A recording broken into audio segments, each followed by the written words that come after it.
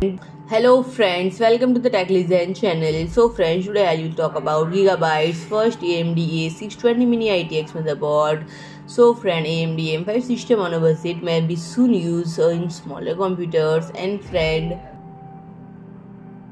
the AMD A620 chipset does not support CPU overclocking, does not offer PCIe Generation 5 support. The base A620 motherboards also lack support for high wattage CPUs, but the Mini-ITX board from Gigabyte might fit onto the other category. And friend, Gigabyte A620IEX is budget motherboard designed to support 2 DDR5 memory modules and 1 PCIe Generation 4x16 device, and the board has 2 SATA ports and requires 24 plus 8-pin power connectors to work.